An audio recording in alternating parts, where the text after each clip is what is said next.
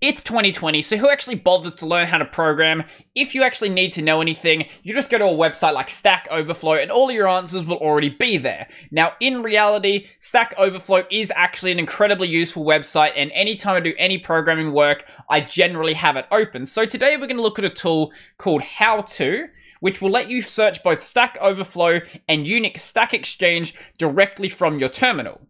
So let's start with a very general query of how to split a string. So the way this works is we don't actually quote the thing we're searching for, we just pass it in as separate words. So how to split a string, and as we're going to see if we give it a second, it's going to show us a result on Unix Stack Exchange. Now, the result that it shows is whichever result on Unix Stack Exchange or Stack Overflow has the most number of votes.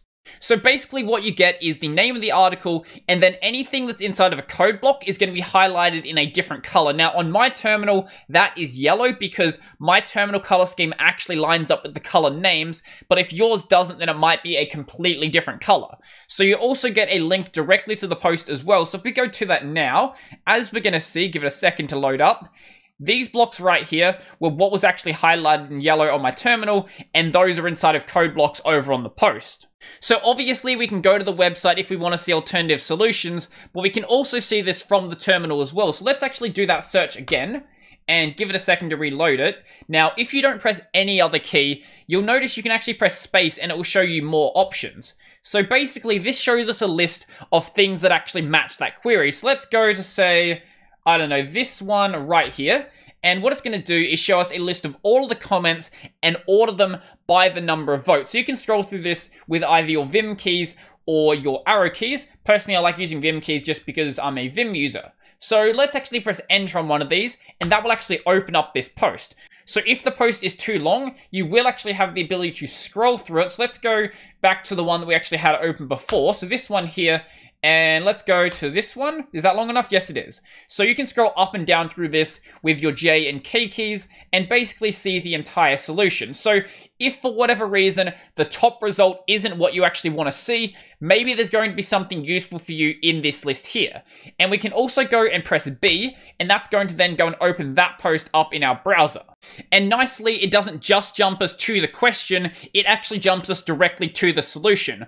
The one problem I have with this interface here is it doesn't actually show the, suggestions under the actual solution. So if the solution isn't actually correct, you do have to actually go to the website to actually see why people are saying it isn't actually correct. So we can get out of this interface by pressing escape. Now, another thing that I don't like too much about this application is you can't actually do another search from this interface. You actually have to quit all the way out of it and then do another search from your terminal. It's not that big of a deal, but I would like to see a way to actually do a search while you actually have that list open. So one other thing about doing a search is sometimes a query will be a little bit too generic. So let's try doing a search for string. I don't know if we get a result for this one. Okay, we got a result for that one, but let's actually search for something like int. So how to int, and as you're going to notice, there we go. So cannot find any reasonable answer for this query. So in this case, we're going to want to do a language query. So the language tags are whatever the tags being used on Stack Overflow actually are. So things like Go, Python 2, Python 3, C++, C, Java, so on and so forth. So let's do something like this. How to -L, let's do a Java query and search for integer limit. Now I haven't actually done this one off camera before, so I don't know what we'll get. And that seems to be basically what we'd expect. So yeah, I don't have a problem with this answer. So this is the max value of integer. Let's go to the actual post itself. And yeah, this is basically as we'd expect to see. Cool. So let's do another query. Let's actually do a C++ query this time. So let's search for something like how to -L C++ unique pointer. And give that a second. And this is how to declare standard unique pointer and what is the use of it. Yeah, that seems to be a pretty good answer. One thing I did notice is that for some queries, it seems to just completely break. So let's actually try one of those out. So how to -L C#. So this is a C# query this time. And hello world. Now, I find it very hard to believe that there isn't a hello world question for C#.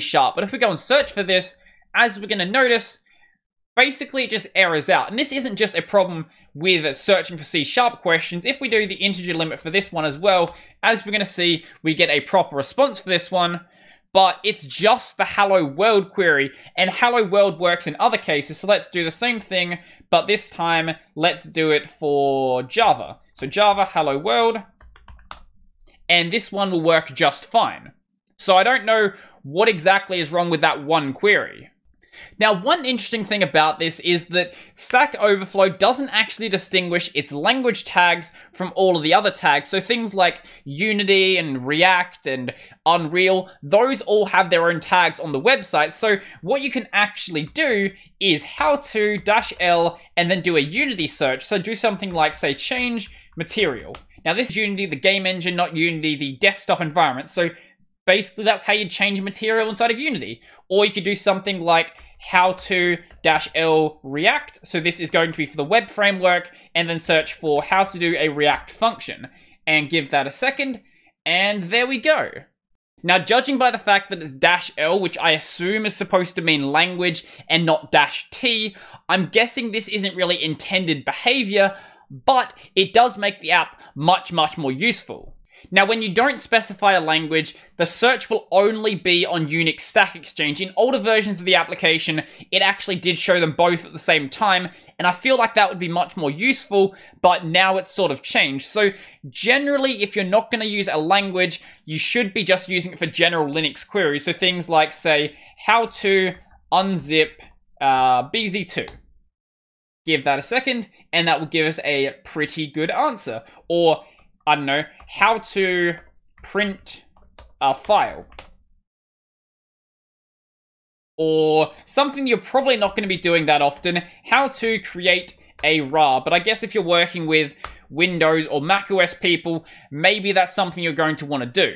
Now, I think this application could actually be incredibly useful. However, there's one slight issue with it. It only does Stack Overflow and Stack Exchange, and when you specify a tag, it only does Stack Overflow. But I imagine that all of the sister sites for Stack Overflow and Stack Exchange are things like Mathematica, Aviation, Ask Ubuntu.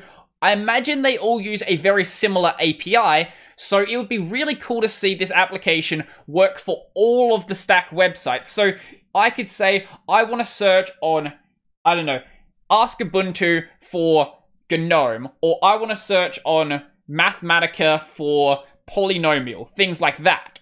So from the user side, basically what you do is you would add an extra option to specify which of the sites you want to use, and then the -l option would become a -t option that works on any of the websites. Besides that, though, I've really mentioned most of my other problems already. Now, one other thing I would like to see, though, is when you actually do a search, rather than instantly showing you the top search, maybe add in an option that automatically takes you to that list of other solutions. I think that actually would be pretty cool, because sometimes the top solution isn't actually the best solution. Sometimes it's going to be something a bit further down the list, or maybe the query you used didn't exactly show you the question that you wanted to see. Maybe one of the other things in the list would be a better match. Because this is relying on the built-in Stack Overflow search, sometimes you might not get the exact response you want with the first query you actually do. So you might have to tweak it a little bit, and eventually you'll get the thing you want to see. But generally, unless you're trying to do something really complex, you're probably going to get something fairly reasonable. So if you're trying to do a basic search, like you forget how to do unzipping a BZ2, as you saw, that came up with a perfect response straight away. But anything really specific, and you might struggle to find an answer because you are still relying on a forum, so sometimes the questions just won't be answered.